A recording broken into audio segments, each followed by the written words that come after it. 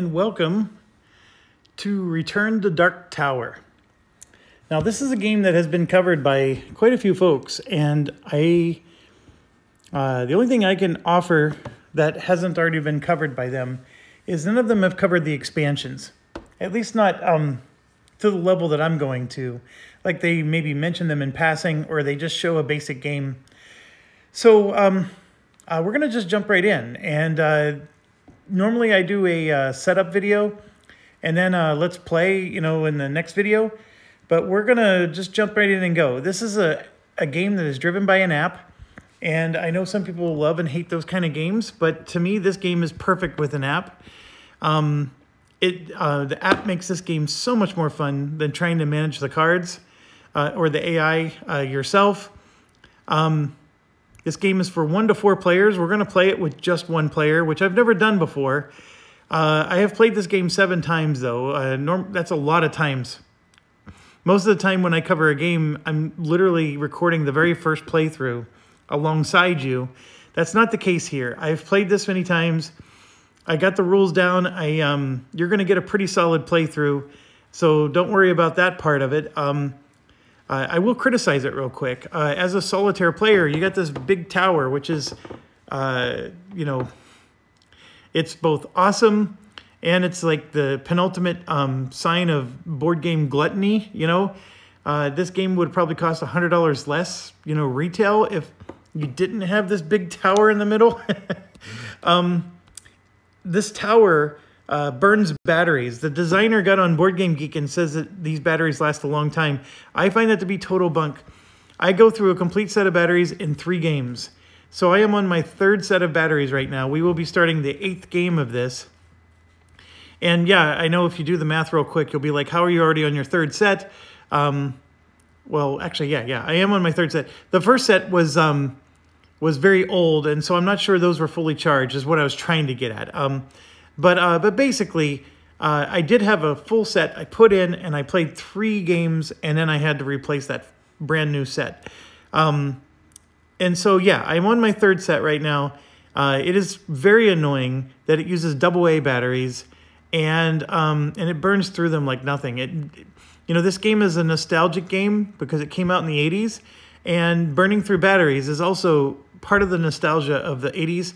The only thing that I can remember from the 80s that burned batteries quicker than Darktower was laser tag.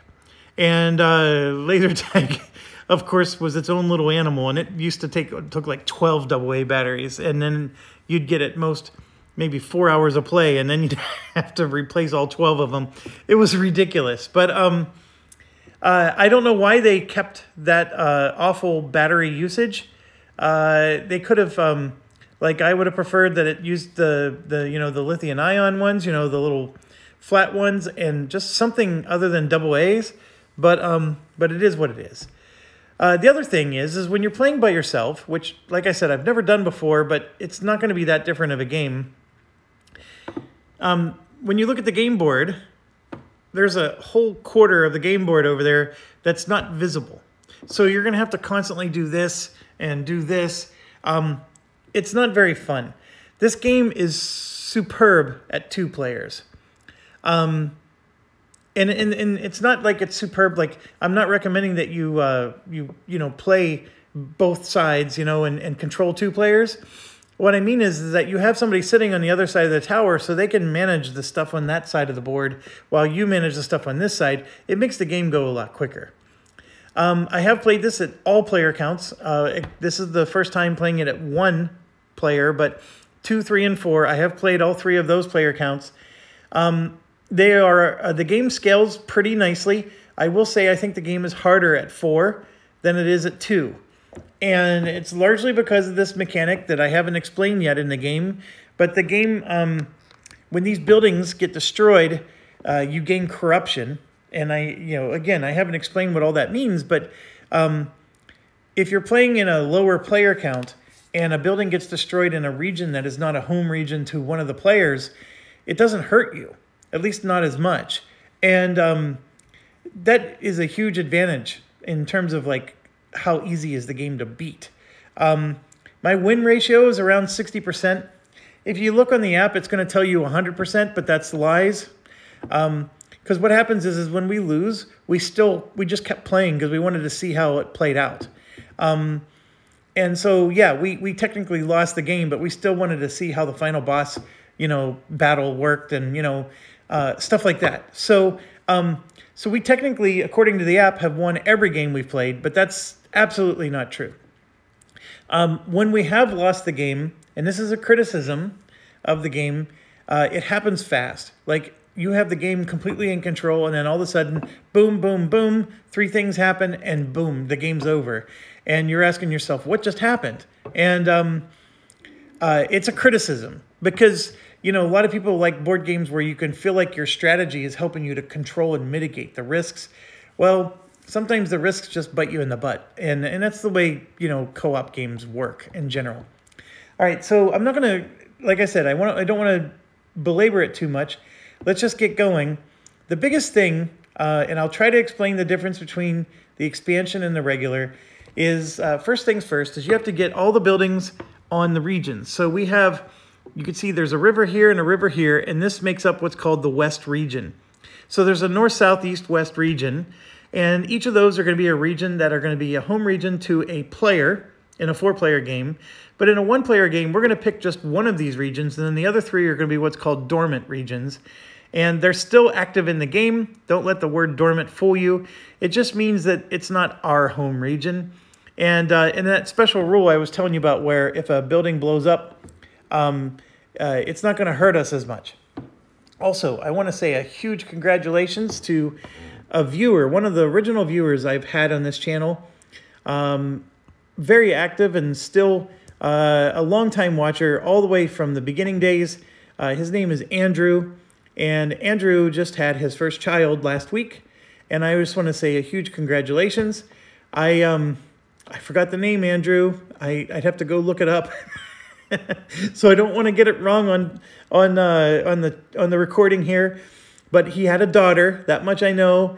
It was last week. She's healthy. Mom's healthy. Everybody's doing great. I'm sure Andrew is still excited and happy. And maybe, during feedings or whatnot, he'll have time to pick up this and be able to hear this message. Andrew, you're a great friend. And I just can't say enough, as a father myself, how big of a journey you got in front of you. And I mean that in a positive way. Children change your life. And for me, it was for the best. And I can't imagine my life without one. And I know you are now in that journey yourself. And best wishes to you, my friend. Okay, so back to this game. Now that we understand the regions, you can see written on the board here, it says Citadel. And you just got to know that this is the Citadel building. I think the rules has a picture of them. At first, it's a little confusing, but once you start playing, it sort of all makes sense. Like the sanctuary is just this open court, whereas the village, these two together side by side, they look similar, but they really aren't. You eventually figure it out. So the village, and then you have a bazaar over here. You have to set this up in every region. And their locations are going to be different. So, for example, the Citadel's right here in the middle north. Over here on this one, the Citadel's right along the river. And so they do change up from place to place. Now, you may notice there's this little flag here. That little flag is an expansion thing, and that is for the guild. And so the Thieves Guild is in this region, and that's this. Now, at the start of the game, you place this randomly. So there's 4 of them, of course, 1 for each region. And there's an A side and a B side. The B side is considered harder. So we're going to do the more difficult one, the B side. And then each guild has what's known as companions. And it'll say on the back side here, Thieves Guild, with that little lock symbol. And so that's how you know that these are the Thieves Guild guys, right? And then you're supposed to shuffle them and place them in order. Another criticism of the game is that some of these are useless if they end up over here versus here. I sort of agree. So from a design perspective, some of these guys are better suited to be up in the front than they are in the back. And the order of these is like the order that you would receive them in the game. by the time you get this last one, it could be really late in the game, and those companions are pretty much worthless. The rules do say to randomize them, and then you could end up with some pretty wonky, orders. I'm sure designers will say, yeah, that was intentional. That's what it's supposed to be, because luck is luck, right? But some of my buddies have said that they wish that they could pick the order. And I was like, it's your own game. Do what you want, right? Just because the rules say one thing doesn't mean you have to follow it. But as a recording thing, you got to be true to the rules. And I'm trying to be true to the rules for you, but at the same time, explain to you maybe a little variant that your house may want to do. Okay, so we get one of these on each one, and then you're going to have a little token that goes here. We are going to have to pick who we are going to be. Now, with the expansion, I have actual miniatures for the quest monuments. Otherwise, you will have standees that are crappy. And the moment you try to pick it up, the base falls out and it falls apart.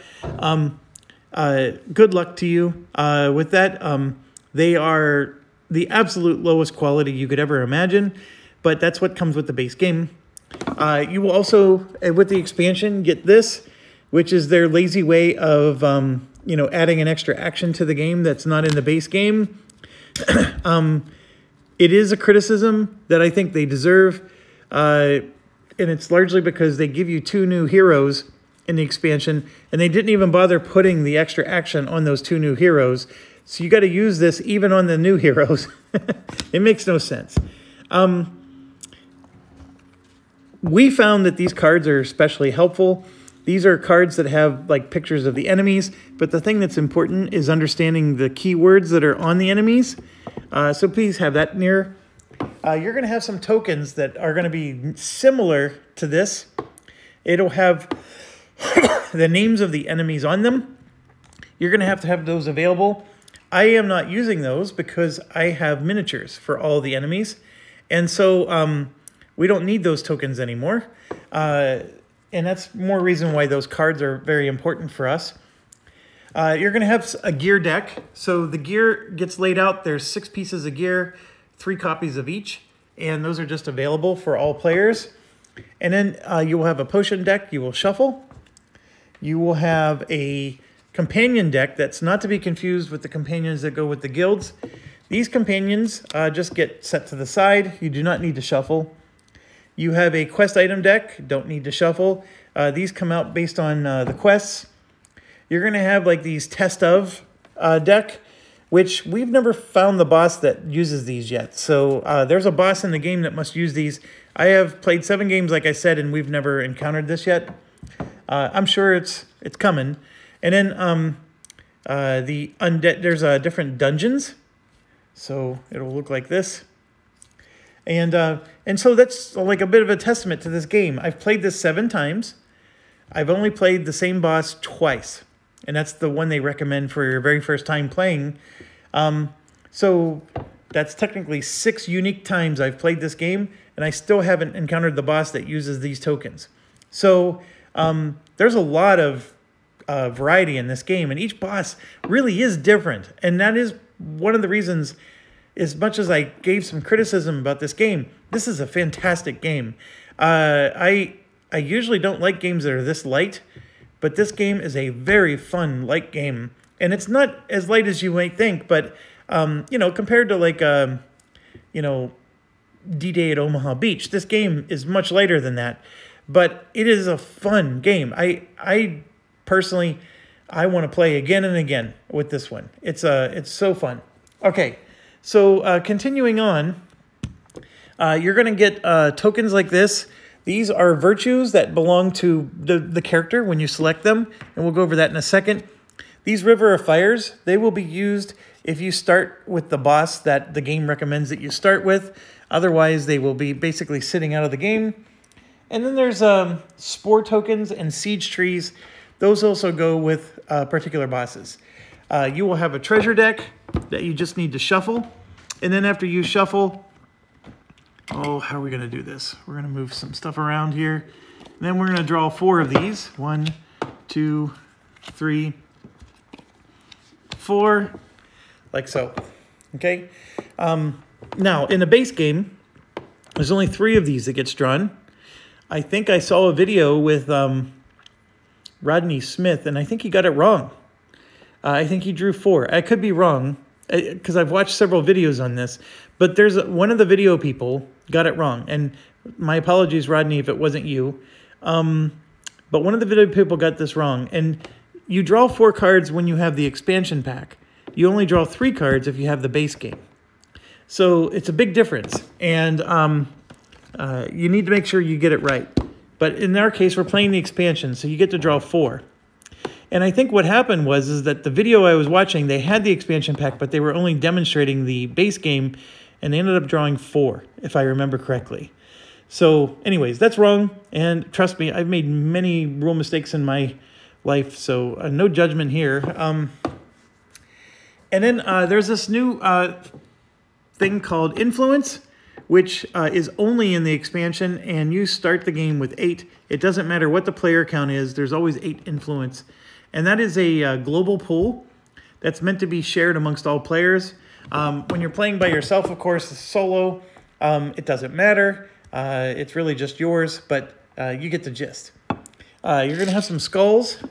The white skulls are from the base game. The power-colored skulls are from the expansion. Set those off to the side. You will need one of these. Just if anything, it's just to help you understand that there's an extra action in the expansion. And that's all you need. Let's get going. So we are 16 minutes in. So that's not too bad of an introduction. So here's what we're going to have to do next. We have to select our character, and then we're going to fire up the app, turn on the tower, and then the tower is going to step us through some setup steps. So we're not going to actually get to start playing at least for another 10 minutes. Because the app and everything, there's quite a few steps we go through to get the game set up. But I will do the best I can, and then let's get rocking. Okay, so just doing a time check. I do have to be somewhere, so I'm going to have to, end this video. Okay, so we have some heroes here. And the way it basically works is... we have the Relic Hunter, and this is what they start the game with. And all of them start the game with 7 soldiers and 1 spirit, which you can see over here, 7 soldiers and 1 spirit. And then every character has what they call a banner action that's done at the start of the turn. This is unique for each character. And then this is not unique for each character. In the middle of the turn, they can move 3 spaces, although 1 character can move 4. So I guess it's unique for that character. But there's a heroic action where you get one of these 3 actions, but that's actually now 4 actions. And then there's a reinforce action where there's 1 of 4 actions. And you get to do all 3 of these. So you get to do a move, and you can split it as you need. You can do 1 of these and 1 of these, and you get to do all 3 of those on your turn. And then anytime you do this action, you gain 2 spirit just for doing the action. And then at the end of your turn, you drop a skull into the tower, and it acts like a little bit of like a dice tower. Except the skull sometimes gets stuck in the tower, like not in a bad way, but like intentionally, because the tower doesn't always spit everything out right away. And then on the right, you have what's called virtues. Every character starts the game with 2 virtues. They're going to get a virtue.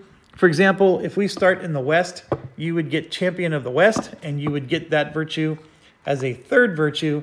And then the final 3 virtues are going to be locked, and you have to unlock them as you play the game. So I'm going to really quickly go over these with you, and then we have to pick one. So this Relic Hunter, you gain a potion, and then they basically have virtues that... the most powerful one is... well, this one here is nice because when you reinforce at a bazaar, you can buy a treasure for 1 less spirit. That's quite powerful. But the most powerful one is he gets to double the number on a potion. So if a potion gives you 6 soldiers, and don't ask me how a potion gives you soldiers, I'm just assuming it's some kind of like charm potion, he can get 12 for that same one because he gets to double the number. I would rate him in the middle. Like, we have these rated, and we've played every one of them. This guy I would put in the middle to the bottom. He's good. I think you'll have a good time playing him, but he's not the best. We'll just put it that way. This Spy Master has a banner action that lets him teleport anywhere in the kingdom that he starts out in. So it's basically he can instant move anywhere. This is the weakest banner action of all of them. It does come in handy sometimes, but it's really not, powerful. He also starts with 1 extra movement due to this over here. And that's incorporated over here.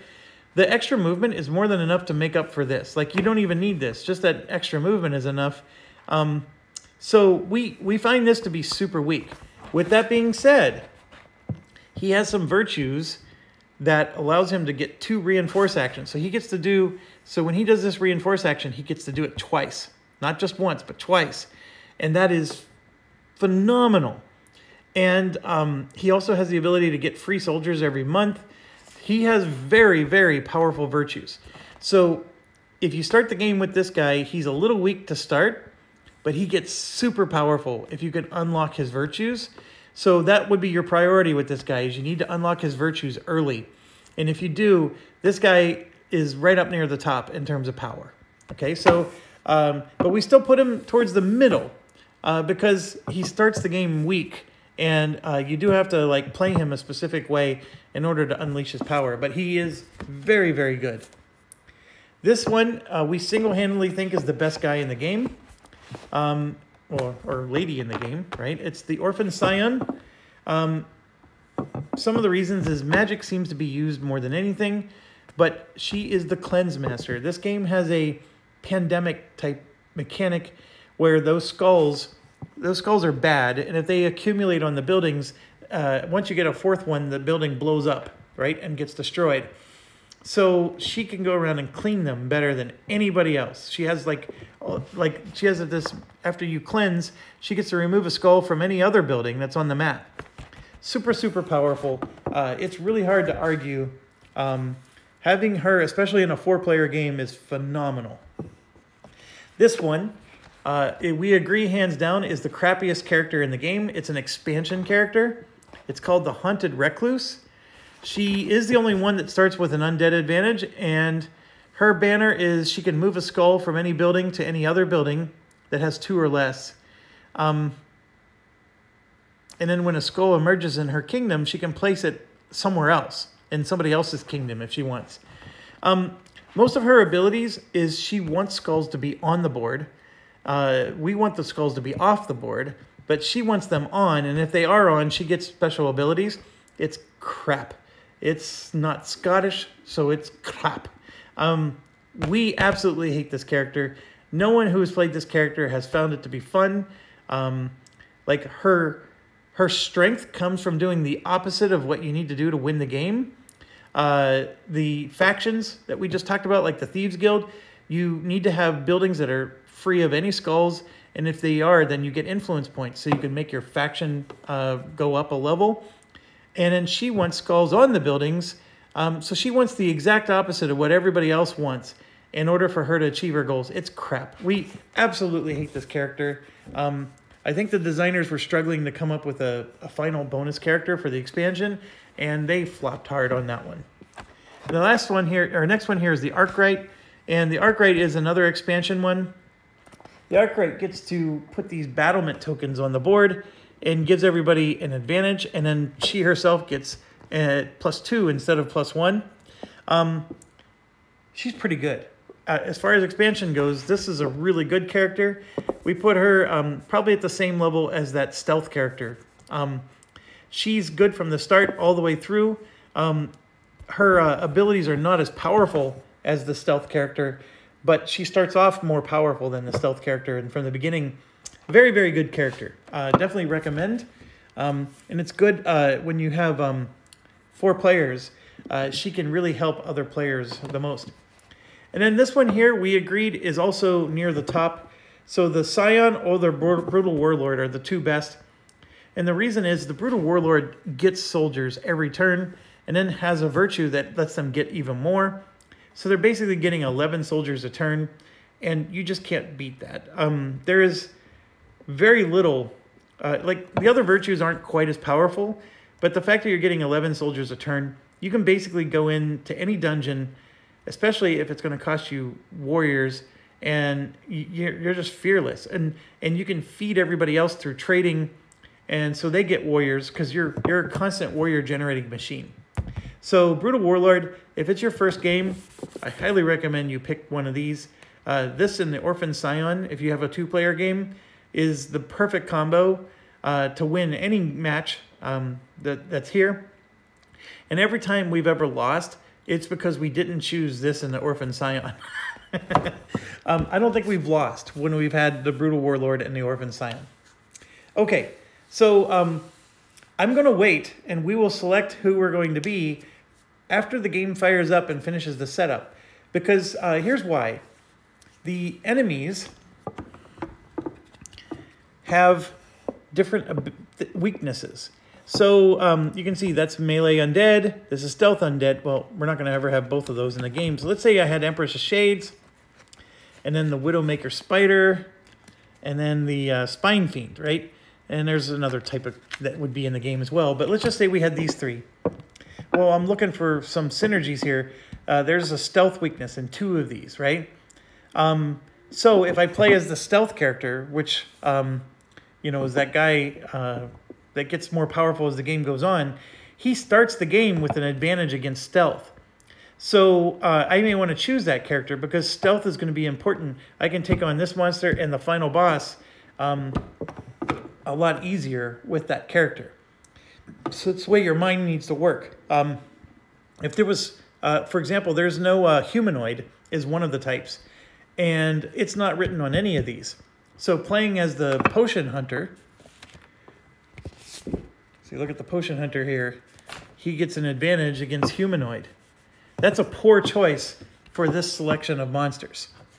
And so the selection of monsters that are going to be in the game, you should really use that to dictate which character you start with. So maybe you want to try the Potion Hunter because, you know, Jeff said he's not bad.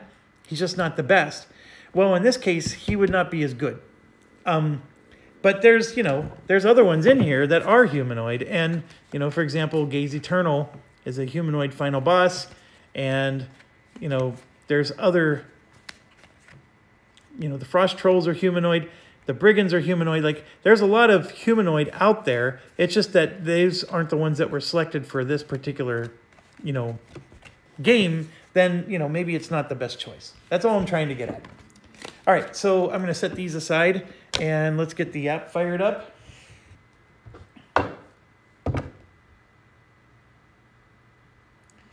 And let's get going.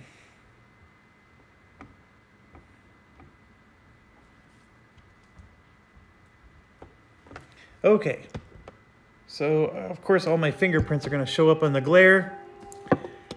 So the app is called Return to Darktower. Restoration Games has its own app. I don't know why this is not inside of the Restoration Games app. This is its own special app. Makes no sense to me. I'm going to turn the volume down a little bit. I mean, the music's not bad. It gets a little annoying, you know, when people are trying to talk over it or whatever. But I'm just giving you a sense for it. But I'm going to go ahead and turn it down. Okay, and then the tower itself.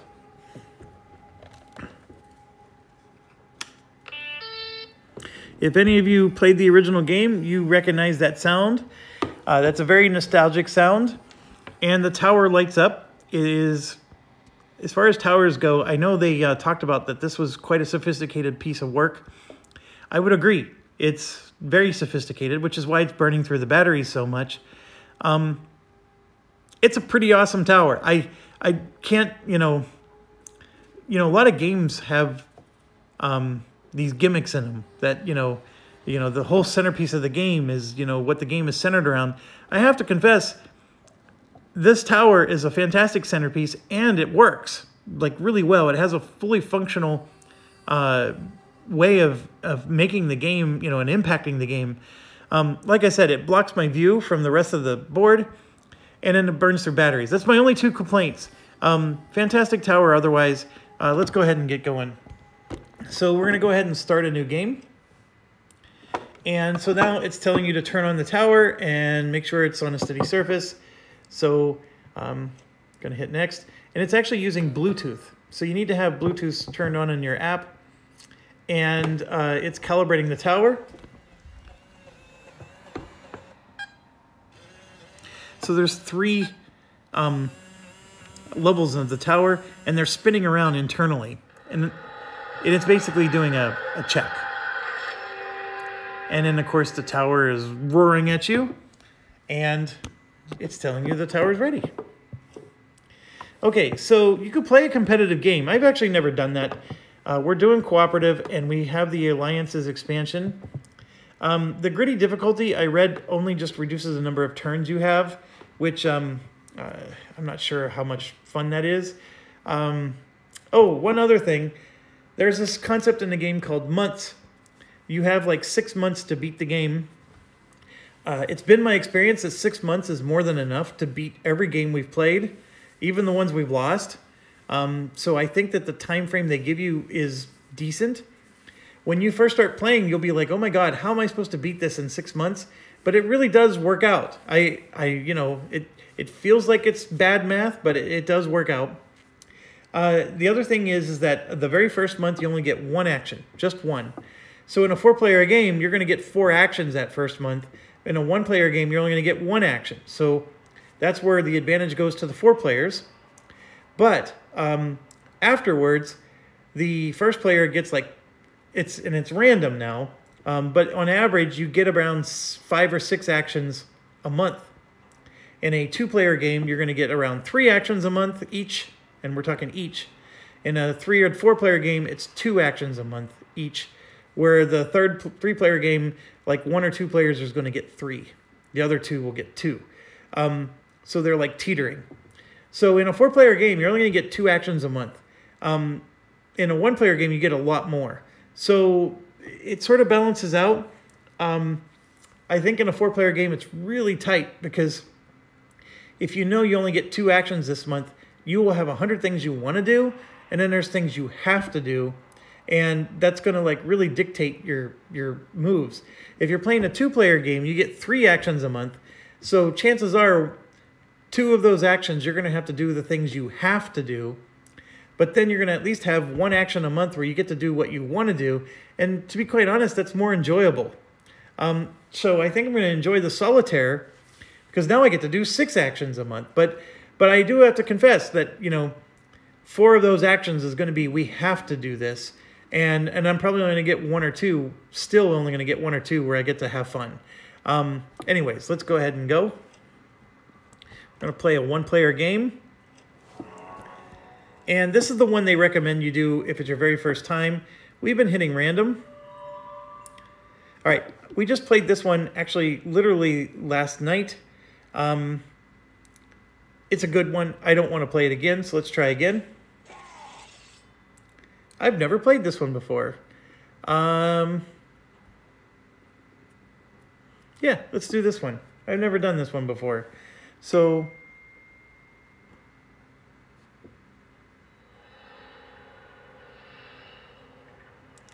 let's do... Now, this is the boss they recommend that you start the game with. But again, I'm going to just do random. I've done Lingering Rot before. In fact, I don't know if how many of these I haven't done. I actually never did this one before. You get the black mark item. This actually sounds horrible. Yeah, let's do it. Okay, and then this one here, of course, I've done all 4 of these. To be quite honest, the brigands are the worst. They drive me nuts because they make you lose items. The other ones are more manageable. The Shadow Wolves, though, they totally, like, there's always in pairs. There's 2 of them on the board. They spawn in pairs. So those are annoying for that reason. If I had to choose which one I prefer, I would say the Oryx. But it's not about what I prefer. We're going to do random. And sure enough, we got the brigands for this one. And then this one, we got the Clan of Nuri, which I've only ever seen once. So it'll be interesting to get them back again. And then for this one, It looks like they gave us the Titan. So the Titan is the level 4 foe, and you can see there's dragons, Mormos, Strigas, and Titans. Striga is the one I've played the most with. The dragon is super nasty. They destroy buildings. The Striga gives you corruption. But anyways, we have the Titan here. And there we go. So 2, 3, and 4. And I'm going to go ahead and pause the recording real quick and get out the miniatures for this. Okay, so what I did was I got out the, well, let's go back to here. This is the mission we're going to do. The main goal is Grigor. I've never done this before. I've never had this final boss before either, so that'll be interesting. And then we have Brigands, Nurai, and Titan. Now, what that did was that created a very interesting situation for us. I got out the cards for them. And so you can see that this is Magic Humanoid, Melee Humanoid, Stealth Humanoid, and Stealth Humanoid. So Humanoid is in all 4 of them. Stealth is in 2 of the 4. And so that created an interesting conundrum for me.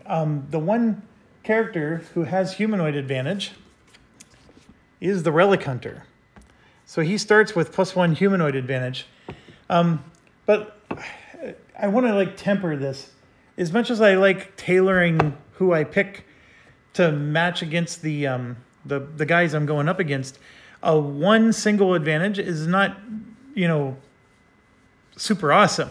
I mean, it's a great start to have one advantage, but it doesn't mean that it's like the be-all, end-all. Being the potion, the Relic Hunter, and handling the potions, I think it could be an interesting game. I don't know how confident I feel that I can play a strong game with the Relic Hunter. I think the Relic Hunter's good, but I think it's good if you're paired up with other players who are, carrying different aspects of the game. I don't know. I mean, the Relic Hunter could work. It really could. Maybe I should do it. I was going to pick the Spy Master here because he starts with Stealth, and Stealth is 2 of the 4, and it's the one that goes up against the final boss. It's nice to have matching with the final boss. So 2 of the 4 is Stealth, so it's not all 4 of them. And then what happens is this guy gets, he moves 4 spaces and he can teleport. So that helps a lot with, since it's a single player game. Like I said, I've never played Solitaire before on this, but all 4 realms are active in the game. So you got to move around and deal with crap all across the game. And I'm just concerned that, being able to transport and instantly teleport, and have extra movement points actually might be valuable in a solitaire game because you can get around the board and chase things down quicker. With that being said, if there's those of you who love the Relic Hunter, you're probably just screaming at the screen right now, yeah, but there's potions that give you +3 movement points. You're absolutely right. So actually the potion guy could do the job. The other thing was there's a particular one here, and this is a virtue you'd have to unlock, but it says you can reinforce twice per turn at the same building. Reinforcing twice per turn at the same building, what that means is you get to do this action twice. And so basically for this is an action economy game. Every time it's your turn, you get to do this once, one of these once, and one of these once. And what that's saying is you get to do one of these a second time for free. And this can be huge to be able to do that twice. That's why I like the Spy Master more than I like the Relic Hunter. And I know some of you might be thinking, well, just make up your mind already. And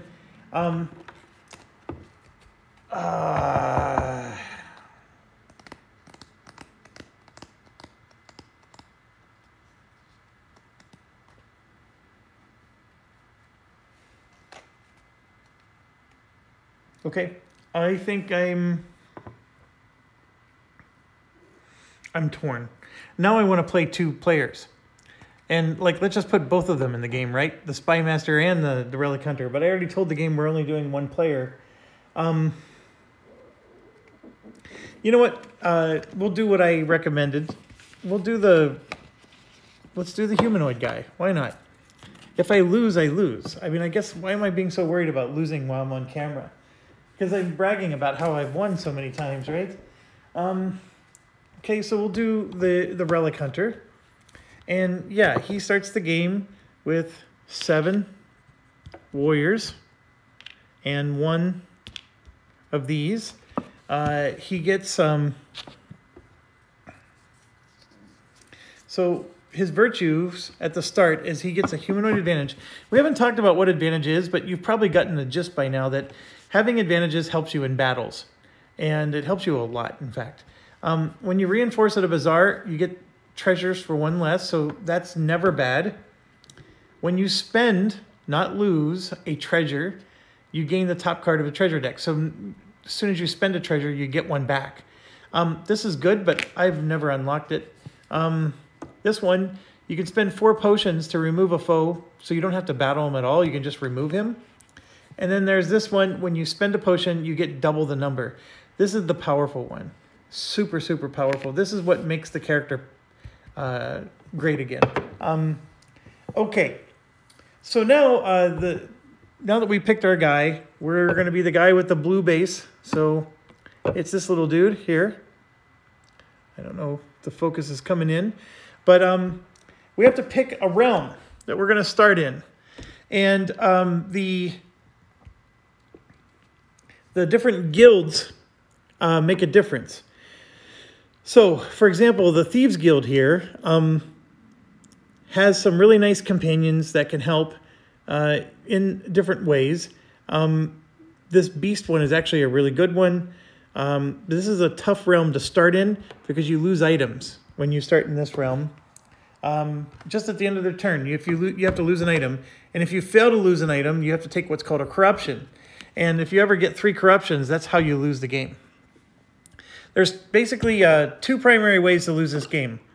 If you ever get 3 corruptions, you lose. And if your bag of skulls, which we haven't built yet, but if we run out of skulls and we have to draw a skull and there's none left in the bag, we lose. So the skulls can, it's like a pandemic effect, if you will. So this Thieves Guild would be a difficult start for us. This Paladin's Order, at the end of your turn, you lose 3 soldiers, but then you can get, various things here that are good. But to be quite honest, and this is because of experience of playing the game, the best place to start if you're going to be the potion guy is the Druid Circle, which is over there on the other end of the board. The Druid Circle has a particular character that is just amazing. So I think that's what we're going to do, is we're going to start on the east side of the map, and we'll start with the Druid Circle. I mean, I'm contemplating, maybe I should swap so that way, it's closer to the camera. But basically what you do is you start in the citadel of the region that you would like to start in. And the key thing with the Druid Circle, and I know the text is upside down here, but it says spaces have no terrain type, which is something you can live with at the beginning of the game. Maybe later it's a problem, but for now you can live with it. And since we're going to be in the east, the champion of the east gets 2 wild advantages in hills. But that no terrain type thing means that even though I'm in a hill, I don't get to use that advantage yet. And wild is truly wild, meaning that it's like a wild card. You can use it for any type. They're the best kind to get, in fact. So let's talk about... let's not talk about it. Let's just keep going. We're going to go ahead and go.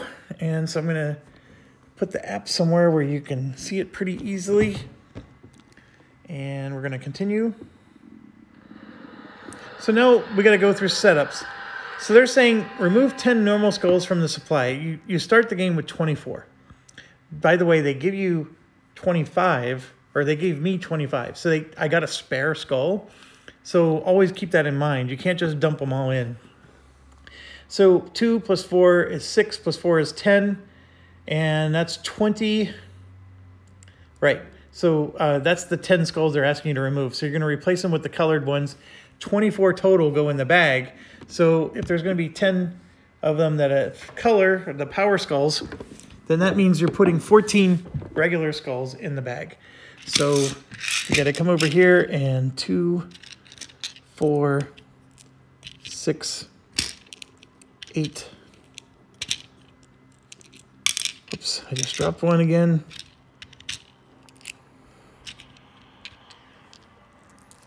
2, 4, 6, 8, 10. All right, so I got 10, and I need 2 more.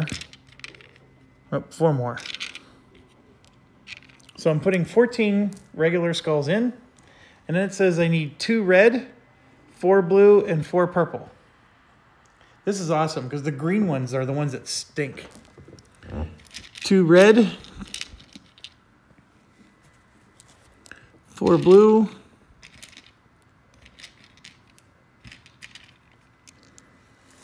and 4 purple.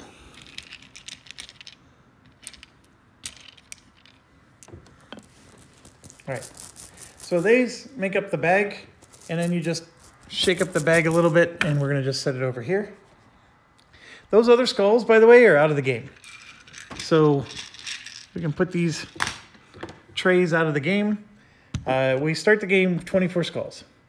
Now it's saying put 2 on each village and citadel. So we just have to go through the bag and draw 2 at a time. And a village, by the way, is this here. And then the citadel is here. And so that's 4, 8, 12, 16 skulls out of the 24 are already out on the board.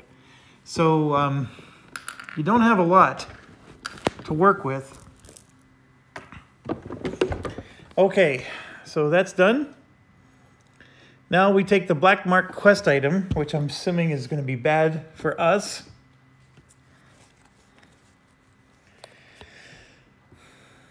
You cannot spend it for any reason. You spend 1 spirit to give this to another hero. Well, since we're playing solo, we can't give that to another hero. So that means all the bad things are going to happen to us. And give to the player going first. Now they're spawning some guys. So the brigands are going to spawn in the west at Idrin Forest. So we take our little brigand, and you can see here it says Idrin Forest, so the brigand's going to go there. And we're going to go through a few of these here. So then in the east, the brigands are going to form in lesser tombstones.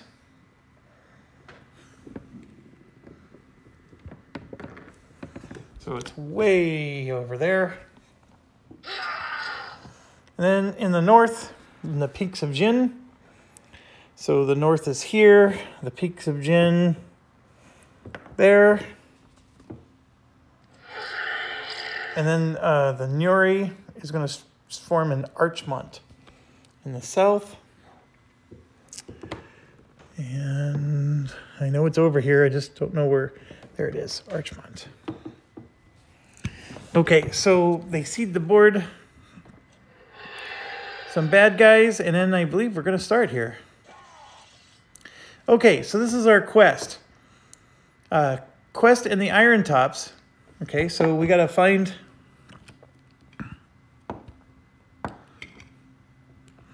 This is our main quest. It's got the little skull on it. So we have to go in the Iron Tops, which is in the south.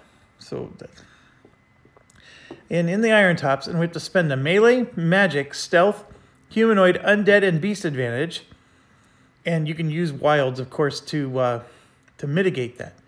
So the Iron Tops is in the mountain region. So it would have helped if we started a character that actually had a mountain bonus, but that's not the case here. So basically, we have to have different advantages. So that's 1, 2, 3, 4, 5, 6 advantages. We start the game with 1. So we have that already. So if we can find a way to get, some of these other ones covered, and we can use wild advantages to do that, that's how we can satisfy this goal. and I guess he would come to my side. So month 1, this is what the screen looks like. So normally you're going to have quests. In the first month, you don't have any quests. Starting month 2, we're going to get quests. So this first month, the tower has not yet awakened. And because of that, we're going to get sort of like a one free action where we can do something on the board without worrying about any bad events or any bad things happening to us. Our main goals, is here. Like I said, there's going to be 3 quests every month that we're going to be given. One's going to be to get a companion. One is going to be, if you don't do this, bad things happen to you. And then this one is guild quests where they try to help you, but if you don't do it, then they hurt you. I mean, it's a feast and famine one, this one here. The guild quest, of course, is part of the expansion. So you would only have 2 if you have the base game. And, sorry, I'm trying to get my camera to focus better. It's on manual focus, and I'm trying to switch it off, but it won't. Okay. The next thing here is if you ever need to fight or do a battle, you would press this, and it's asking you, who do you want to battle? There's only 2 monsters in the game. These 2 are not in the game yet, so that's why they're not lit up. This here will show you all the monsters that are currently in the game, and then the number of pips is how powerful they are. So right now, 3 pips is like at the start of the game. They can become lethal where they become 5 pips, and that just means that they'll punch you a little bit harder. And it's just showing that there's 3 in 1. The game does keep track of how many are in play. And if you're ever asked to remove a foe, what you do outside of battle, you would go here and you can press these buttons to do exactly that. And then they each have events. So you can see when the brigands strike, every hero is going to have to lose an item. So in my case, I have potions, which I can lose. So I could pretty easily handle that event. This one, each hero loses a spirit if they're next to you or on the same space as you. And then the Titan destroys a building in the kingdom that he's in. And then he moves to the next building. So he just walks around destroying buildings. And then, of course, the boss, he just does what the boss does. And this here is part of the expansion. When you gain companions from each of the different guilds, you would then come here and notify the game that you have that companion with you. And that makes a world of difference for a variety of reasons. But the biggest one being that they give you events and things like that can benefit you. Okay, so it is our turn. We go immediately, and we start at the very tippy top of our player board, which says gain a potion. So I'm going to reach around here and grab a potion. So I got one that can move any foe up to 2 spaces. So I'm going to keep that right here in my inventory. I'm just going to put it over on the left. And now we get to do a move, any of these actions or any of those, which I haven't talked about too much, but let's go into that real quick. A cleanse action lets you remove all skulls from your space. A battle will let us battle a foe in our space. Here we can complete a quest, if there was one. Influence, when we're at a guild hall, we can gain 2 influence points, which adds more points to that board over there. And then reinforce here is at the various places. So at the Citadel, you get to choose. We could either, let me zoom in a little bit for you here.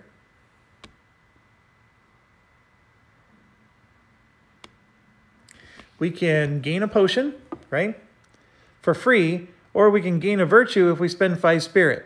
We can gain a spirit for free at the sanctuary, or we can remove all of our corruptions for 5.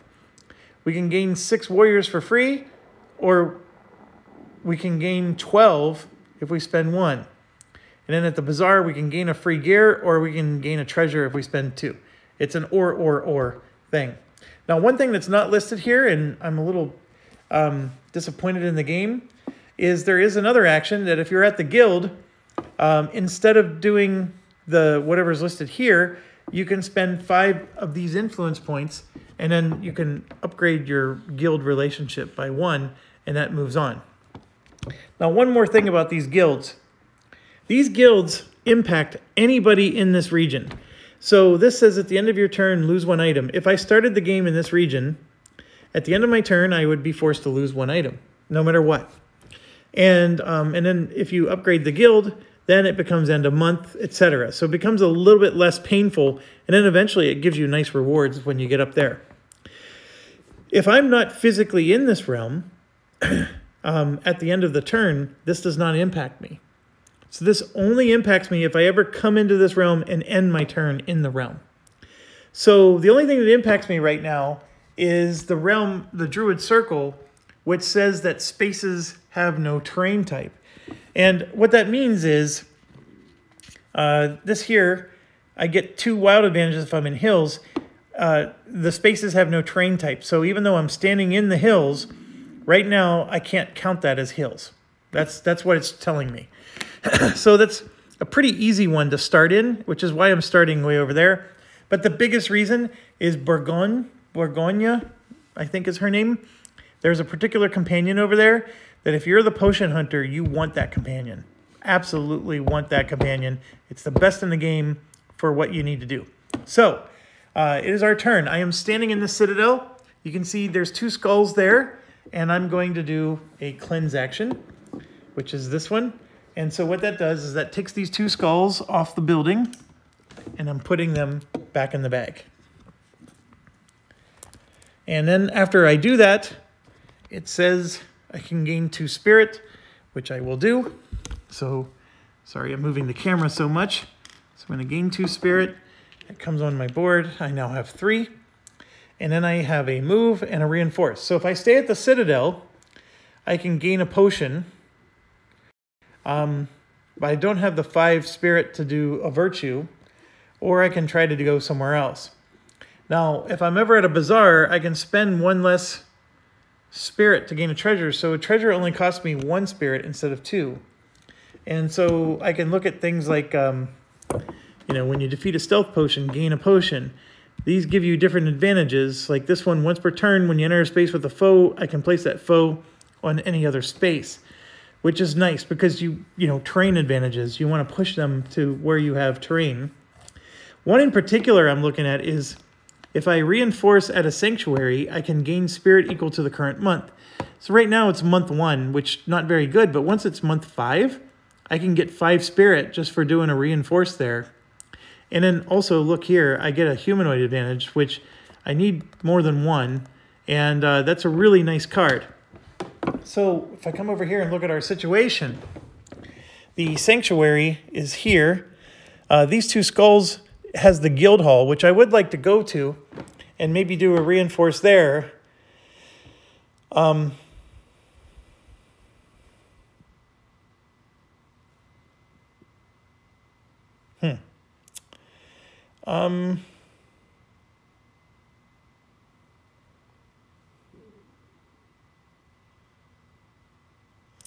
What should I do?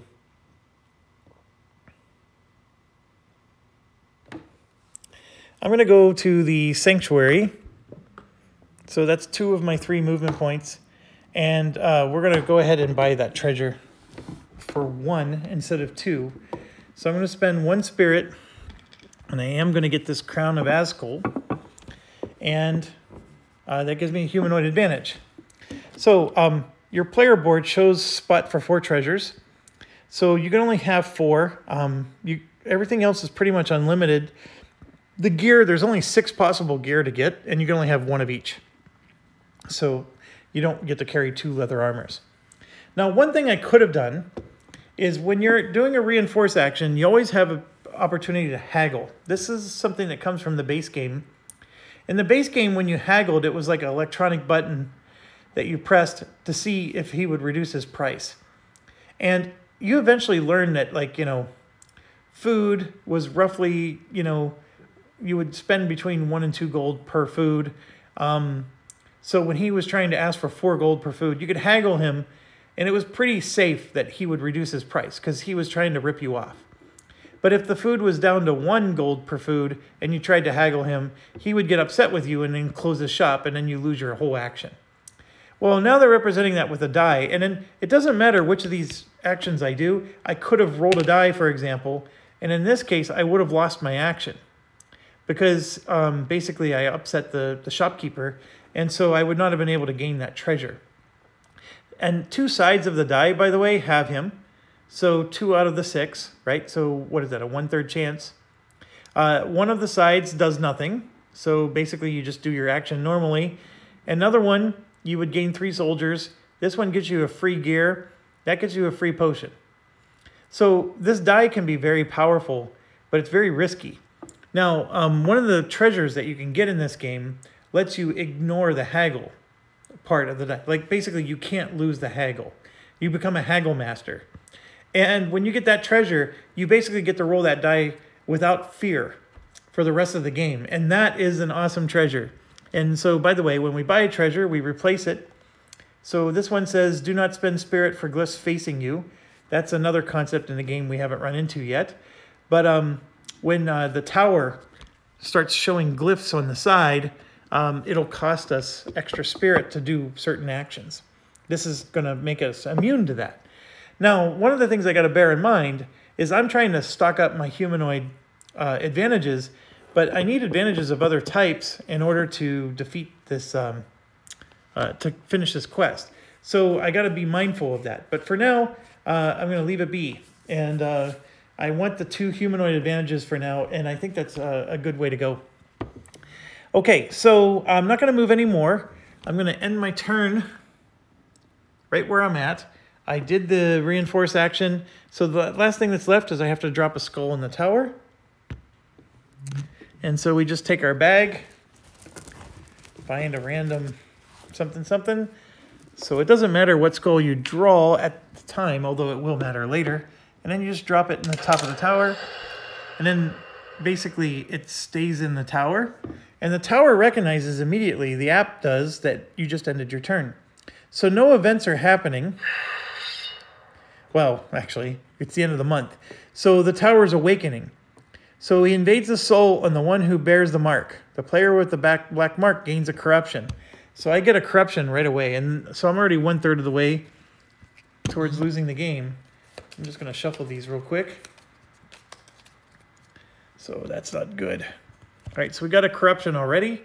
After I reinforce, I have to immediately end my turn, which means the reinforce has to be the last thing I do on my turn. The month ends.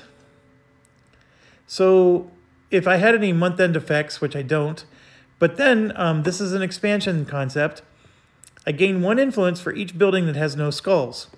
So every realm has 2 buildings with skulls and without, except for my starting realm. So 2, 4, 6.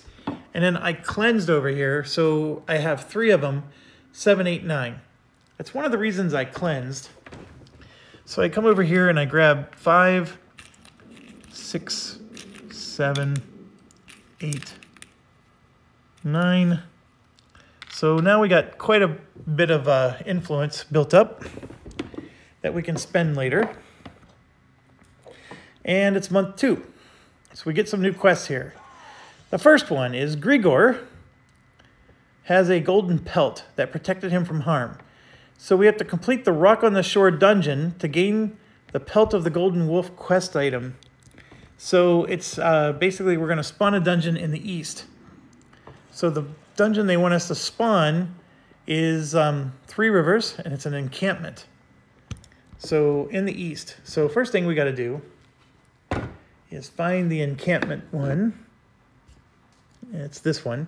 So this one's a nice one for us because it's humanoid. So we already have 2 humanoid advantages.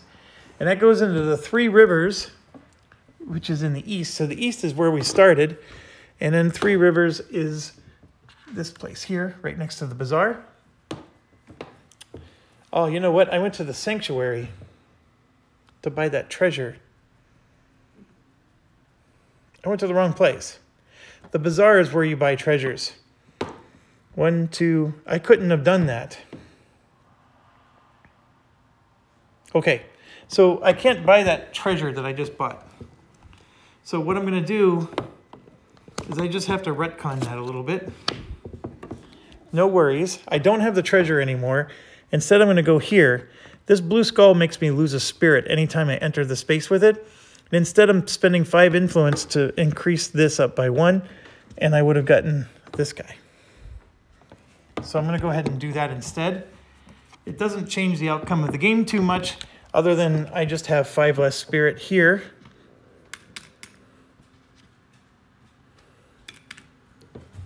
And that's totally fine, because we just gained 11. Or 2, 4, 6, 8, 9, 10. Yeah, we just gained 11. So we're fine. We're fine. Just no treasure. And it still cost me the same 1 spirit to do this action. We're fine. The only thing that I missed was I needed to tell the game I have Ruska the Barbarian. Because as I gained up the influence of the guild, you unlock these companions. And so now he will give me a wild advantage on any space that has no buildings. And I can reinforce on a space without a building. If I do, I gain 6 soldiers or a potion. So not a bad one to combo with my potion guy.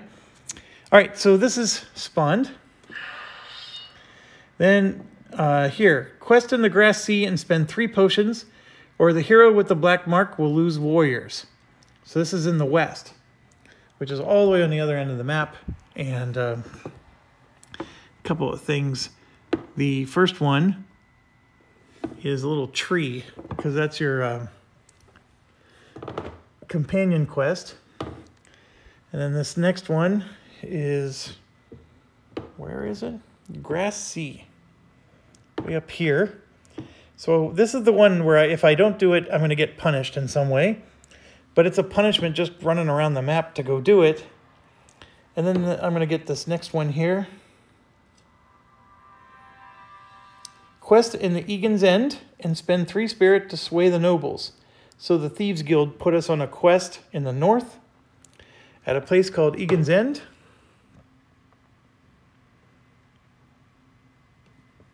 Oh, the north is over here. I'm looking in the wrong end. So right there. So that's not as far away. And I have to spend 3 spirit there. Now, one thing I forgot to do is we get to look at the item that we would get. And it's like a pelt. I think it was the golden wolf pelt. It looks right. Yeah. Okay, so if we do that dungeon that the companion offered us, the golden wolf pelt lets us prevent 6 soldier losses per battle card, which that's pretty significant. It's not a bad item.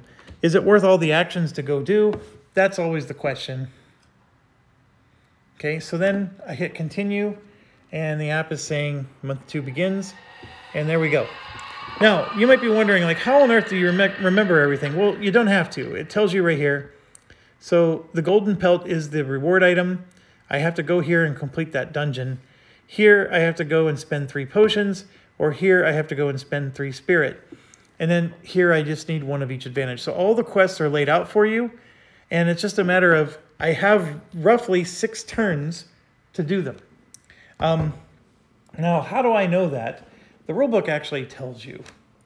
There's a little chart in the rulebook that I thought was pretty helpful in this regard. So here you can see the player count. So it says 1 player, 6 turns.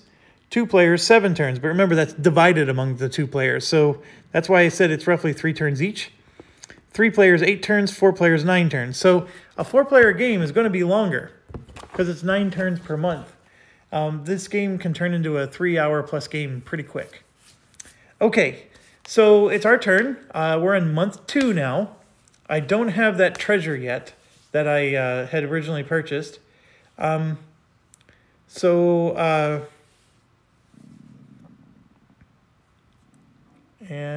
my apologies. I got something going on with my camera here. There we go. Okay. I don't know what was going on, but hopefully that didn't mess anything up for you guys. Okay, so I'm sitting over there. I have...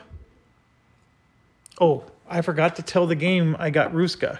So I need to do that. So we're going to go over here. I would have gotten him on turn 1, so that was my mistake. The reinforce action is the last thing I have to do in my turn. So what I'm going to do is the first thing I'm going to do is cleanse and get rid of 2 more skulls. That's always helpful just because now I don't have to pay a penalty every time I go to that space. And whenever I reinforce or do any of the heroic actions, I get 2. So that puts me up to 4. I'm not at enough to unlock a virtue yet. But now I have to move, or if I reinforce, I have to immediately end my turn. I'm going to reinforce right here at the guild hall. And I'm going to spend 5 more influence, and we're going to unlock Burgoyne the Herbalist, which gives me 2 wild advantage in forests. And here you can see that the penalty of spaces have no terrain type is gone, and I actually get 2 wild advantage in grasslands as well. So, what are wild advantages? It's easier to explain when we actually do a battle, but see how there's 3 pips here? Let's say that I'm fighting this guy, and he says you're going to lose 10 warriors. I can spend 1 advantage, which turns that 3 pips down to 2 pips. And then that 2 pips might be lose 5 warriors instead of 10. Because the number of pips is how hard the card damages you. So then I might say, okay, well, I'm going to spend another advantage to reduce it from 2 pips down to 1. Well, sometimes, like if you go down to 1, it could be like, you know, lose nothing, right? No effect. Or it could be you gain 5 warriors. So sometimes you can actually get a bonus, like you actually gain items for having advantage. So when you go up to battle these guys, they're all going to cause, you're going to draw cards, which are in the app. So you're going to select cards in the app. And those cards are going to damage you in some way. If you can't afford to pay the damages, you gain a corruption, which is one of the ways you lose the game. And if you have advantages, you can spend them to reduce the damage. And if you reduce it enough, you could possibly even gain items. So that's what's going on here. And so we just got Burgoyne. Now, why is Burgoyne so good? Well, the biggest one is, okay, fine, I get 2 advantages in forests. That's really nice. When you spend a potion, I gain an influence, so that's also nice. But the biggest one is right here. She provides potions during events. And you'll see it when it comes. It is super duper nice. Now, one thing I forgot to do is at the start of my turn, I gain a potion. So let's do that. And I got spend to remove up to 2 skulls from any building. I'm going to spend that actually right away, or spend it now. And I get an influence because of her card. So we're going to reach over here, grab one of these influence tokens. It goes on the board. I forgot to take one of the 5s off the board because we just spent 5. And then I get to remove 2 from somewhere else. So what you want to do is you want to remove the power ones because they hurt you the most. And I'm going to remove these 2 over here. And just putting more skulls in the bag is always good. Okay, that forces me to end my turn. The Druid Circle is already up to level 3. And that's basically all I've been doing is just investing in the Druid Circle so far. And so I need to grab a skull and end our turn. So I'm reaching into the bag. And I pulled out a blue one. So let's drop it in the tower. And it dropped out. So when a skull comes out, I have to place it in any of these buildings. And so I'm just going to place it in the building I'm already in. We'll go ahead and do that. Okay, so now it's telling me there's no events between turns. So now it's a new turn. So I'm going to go grab a potion. So we can spend this to gain 6 warriors. And it's another turn for us. So one of the things I'm going to want to do is go unlock a virtue. And then, of course, I need to get rid of this. But I'm going to do one more thing here where I'm going to just...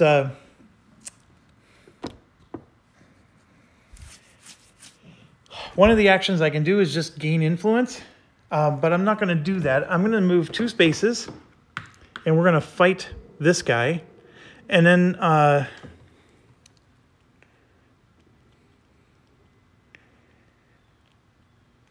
then I'll move a third space to here, and we can either get that treasure that we were going to get, or we can do the dungeon and finish the monthly quest. But yeah, we're going to go fight that guy first. Well, we can't do the quest, because if I fight the guy, that's up here, and then the quest is also up here. So I would have to buy a treasure then. I won't be able to do the quest, but I could at least do the battle. So we're going to go ahead and do that. So we're going to go ahead and battle this guy. So we're going to click on battle. We're fighting a brigand. Okay, so this is his deck of cards. He is a level 2 person, level 2 enemy. So you can see there's level 2, level 3, level 4. So that means I'm going to have to draw 2 cards. And he's humanoid and stealth. So that'll come into play very soon here. So you can see humanoid and stealth, and I can spend up to 10 advantages. Well, I have a humanoid advantage here, right? I had another one when I bought that thing, but I don't anymore. I am currently in grasslands, which if you see here, that says I get +2 advantages in grasslands. +2 wild advantage. And then this is, I get an advantage if I'm in a space without a building, and I'm not. Here I get, if I'm in a forest, I'm not in a forest. But the 2 wild advantages help me, so I have 3 total advantages. So this one's telling me to lose 5 warriors. So I can, for example, hit this once, and now I'm just going to lose 3 warriors instead. And I don't know what this other card says. I have 3 advantages, and you can see I can only do 1 more pip loss. You can't reduce this to 0 pips. So I can spend 2 pips on one of these and 1 pip on the other. I'm going to go ahead and lose the 3 warriors. I can afford that. So I'll spend 5 and get 2 back. So I'm down to 4 warriors. And I'm going to go ahead and confirm that. And then this is lose 1 gear or 5. So here I have 2 more advantages. So I'm going to press 1 and press 2. And now I may gain a gear, and that's awesome. Totally awesome. So I'm going to look over here, and I'm going to grab right here. This gives me a stealth advantage. So that gear is going to help me, especially towards the final quest, but the stealth advantage will help me against these creatures too. And then I will confirm, and then the token's removed. You always, assuming that you didn't like lose the game, you're always going to win your battles. So the creature's removed. Go ahead and put him over here. And then, like I said, I'm going to finish my move at the bazaar, and then we're going to spend the 1 to buy that treasure that I originally purchased but don't have. Now I have 4. I get 2 after finishing the battle. So that puts me to 6. And then I have this over here which says when you reinforce at a bazaar, spend 1 less to gain a treasure. So I'm only going to spend 1 instead of 2. And then I'm going to get that humanoid advantage thing that we originally purchased by mistake. Okay, so that puts me to the end of my turn. And I'm going to grab a die from the bag. We're going to drop it in the tower. Nothing came out. And events are happening. A seal is broken. So this is an interesting aspect of the game. So the tower is lighting up all the way around to this side. So see the 2 at the bottom? And then you have to find which level the tower's lit up. And I believe it's lit up right here at the top. So what you do is you remove that, and then it reveals either a hole or a glyph. So in this case, it's a hole. So that's another opportunity for whenever you drop skulls, there's now an opportunity for a skull to come out here and at the bottom. So skulls might come out more quickly over there. But there's a little band inside of there that rotates around. So sometimes a glyph will appear instead. And that is my home realm. So whatever glyphs appear over there, I have to be mindful because those glyphs impact me as a player. If there's a glyph facing this way, it doesn't impact me, even if I'm over on this end. It's only your home realm. So now it's saying move all foes 1 space towards their guild in the kingdom. Oh, we got more and more stuff happening. So this is moving towards the guild. This one's moving towards the guild. And this guy over here is moving towards the guild. So they're trying to reduce the strength of your guilds. And there's nobody in our realm. We conquered him. Agents of the tower infiltrating a village, waiting for the one with the black mark to approach. And then brigands are spawning in the east in the Outer King Hills. So let me put this down. We've got another set of brigands spawning in the exact region we just destroyed them, in the Outer King Hills. So right there. Okay, so I know a lot of camera moving. My apologies there. Oh, and now we got a clan of Nurai that spawned in Ulamel's Hollow in the south. So that's over here somewhere. And we got 2 clans over there. That's not good. All right, so now on month 2, turn 3, tells me so there. I gain another potion. So I got another one, 2 of them here that give me 6. So what I want to do now is I would like to go to the Citadel and get my virtue. However, I'm more than 3 spaces away. I could always spend a spirit to double my move, but I don't want to do that. So I think what I'm going to do is while I'm standing there, let's try that dungeon and see if I can finish that dungeon over there. And then I'm going to move over to the guild and raise it up a level one final time so we max out the level of the guild. That's what I want to do. And then just keep moving towards the Citadel, and we can maybe hit it next turn. So I'm going to go ahead and do the dungeon, which is this. And there's only 1 dungeon in the game at the moment. So the way this works is it's just like a battle, except you're choosing rooms to move into. And one of these rooms is your quest. And as soon as you find it, then the dungeon is conquered. So we don't know how many rooms there are, but we do know that it's humanoid. So the humanoid advantages apply. So we have 1 humanoid advantage here and 1 here. That's 2. But we're still in the grasslands, right? And so we get 2 more advantages because we have +2 grassland advantages. So we're at 4. So 4 advantages for this particular mission. And I'm going to move this so I can put the camera down and not be so shaky. I know there's a bit of a glare, but hopefully you could still see. So the first room is saying lose 1 spirit and 3 warriors. I don't want to do that, so I'm going to use 1 of my 4 advantages, and I only get to use it once. There is no pips on this one. And now there's no losses. Perfect. So now we're going to continue. And there's only 1 way to go, so we're going to go there. It says lose 8 warriors. I don't have 8 warriors, so I'm going to use my pip advantage. There I gain a warrior. So that's good. So we've used 2 of our 4 advantages. I'm not sure how good this is. Now I have 3 ways to go. I'm going to keep going straight. No losses. Perfect. Straight again, and I found it. Upon an altar lies the golden pelt.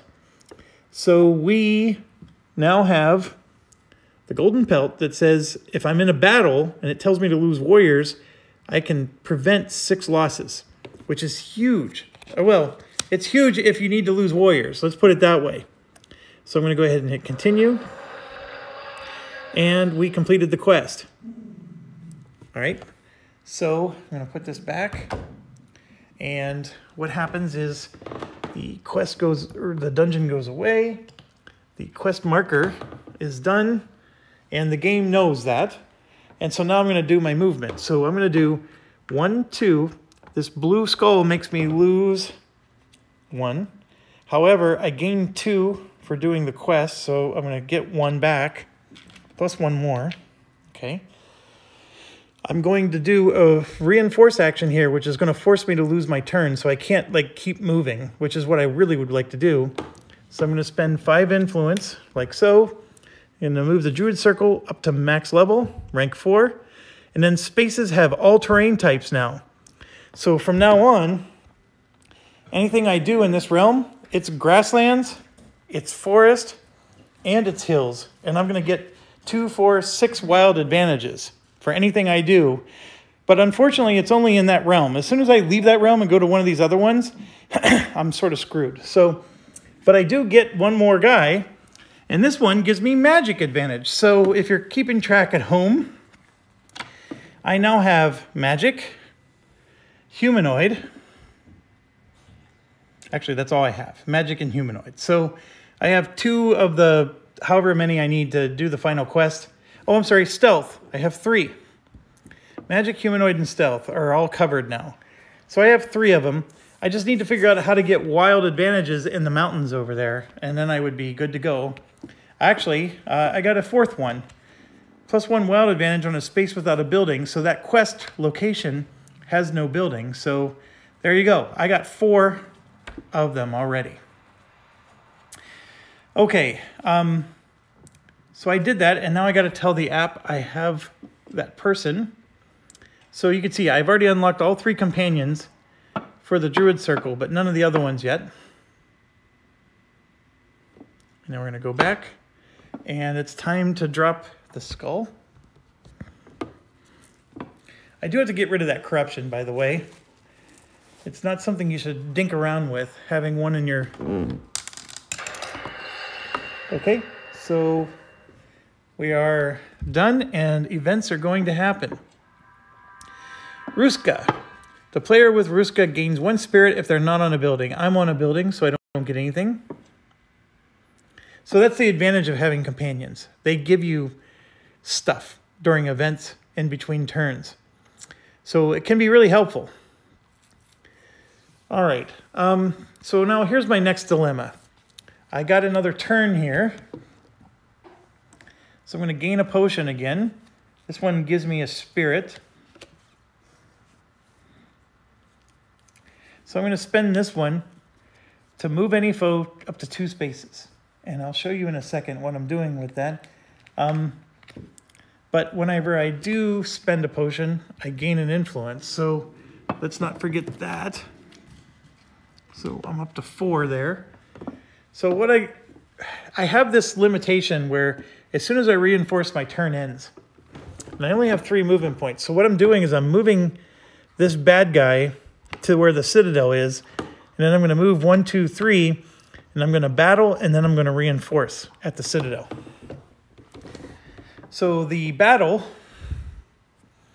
is going to be glorious.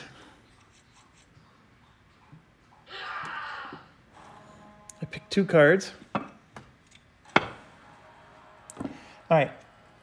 Because I'm at level 4, I have all terrain types. So +2 for wild grass, +2 for forest, +2 for hills. So that's 6, 7, 8 for the humanoid, and then 9 for the stealth. I have 9 advantages, and there's only 4 total pips. So I'm going to be able to upgrade everything. So there I gain a potion. I can move any hero 3 spaces. Here, I gain 3 warriors. It puts me back up to 8. And you heard the tower howl because I had all advantages and I completely advantaged the crap out of this. Like, I dominated those brigands. They didn't even stand a chance. So they're gone. And in doing so, I gain 2 more spirit. But now I need to do a reinforce action where I'm going to gain a virtue. So I'm going to spend 5. 1, 2, 3, 4, 5. And the virtue I'm going to unlock is this one. And it says when you spend a potion, double the number on it. And that's the best power the Relic Hunter has in the game, bar none. So I'm actually going to start spending some potions before I end my turn. I do need to end my turn. Or no, it says immediately end your turn. So I guess I don't get to spend the potions yet. But I will. I will soon. So now what it means is instead of moving 3 spaces, I can move 6 spaces. Instead of gaining 6 warriors, I'm going to gain 12. And so that's why I've been sort of stocking up on my cards. I didn't want to spend that many of them until I got that virtue unlocked. Now that I have it unlocked, we're cooking with butter. So let's go ahead and grab a skull and end the turn. I do need to get rid of a corruption, folks. I am well aware of that. My plan is, the realm I'm in is rocking. Like, if I need to do anything in that realm, I can completely spank. I can spank the final boss right now. I'm so powerful in that realm.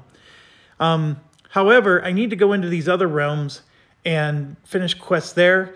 And that's going to create problems because, for example, here at the end of your turn, you lose 3 soldiers. And so, you know, the dilemma I have is, do I spend the points to raise those up? Maybe I do, maybe I don't. That's part of the challenge. All right, well, anyways, let's drop our skull. All right, that, I believe, locked up. And here we go. We got events. Burgoyne. The player with Burgoyne may spend any number of spirit to gain twice that number of potions. So I have 3 spirit, and I will spend all 3. And now we get... This is why I wanted Burgoyne, folks. 1, 2, 3, 4, 5, 6 potions that are now all doubled. And here we go. Move a foe, move a hero, remove skulls from a building, get +1 wild advantage, which is now +2 wild advantage, gain money or spirit, remove 2 skulls from... So this is where the potion hunter becomes super powerful. And, you know, and I was sitting there thinking, this is not a great character to solo. It is, if you understand the game well enough to do what I just did. You got to start where the Druid Circle is. Trust me. This Burgoyne is the best thing since sliced bread. Now, I'm out of spirit. So one thing that can happen is if the game makes me lose spirit right now, I don't have any. So I could be in big trouble. But I'm at the start of my next turn. I get another potion. Look at that. Another wild advantage one. So I'm just racking up the potions. Okay? And so the start of my turn. And I am going to do exactly what I told you I would do. And I'm going to spend both of these to get 12 each. So I'm going to get 24 warriors. And they go to the bottom of the deck. So I can get them back again. So 5, 10, 15, 20, 25, and I'll put 1 back in. Okay, then I'm going to spend these to get 4 spirit.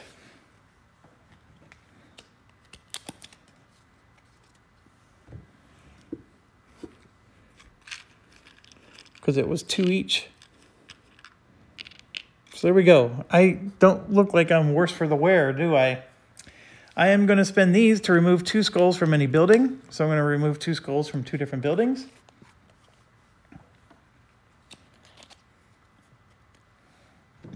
And I'm just going to go over here and clean out the skulls in the areas that I'm not currently questing in.